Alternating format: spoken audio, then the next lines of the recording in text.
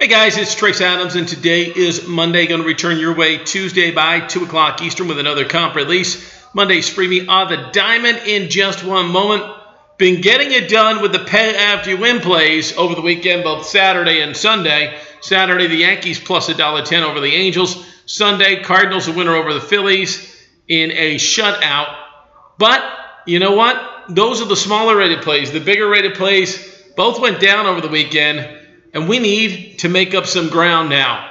Over the last 309 days, still extremely profitable. $1 bet per unit, $78,225 you're up. Today is winning day number 30 of 49 and winning day number 137 of 232. And we do it with one play on the Washington-Baltimore contest. It's my top-rated 1,000-star winner, number 6 of 8 and number 18 of 28 overall. My interleague lock on the Nationals and the Orioles. It's online right now. Nats and O's, top-rated 1,000-star, number 6 of 8. Baseball at 100, 66-4 for the year, with $1 bettors up 35,950. So the last couple days, not up to snuff, but the long-term profit's still right there. And we've got some profits for Monday as we turn this thing around. Top-rated 1,000-star winner, number 6 of 8. Interleague lock on Washington and Baltimore, available right now. That'll do it.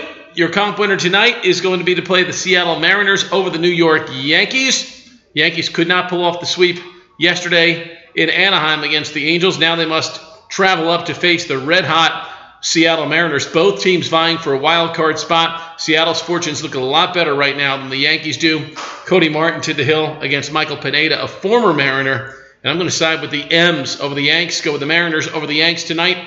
This is the home cooking. Takes care of things at Safeco for Seattle. Seattle over the Yankees. We'll talk to you again Tuesday, 2 o'clock Eastern. As always, Trace Adams, dead serious about winning.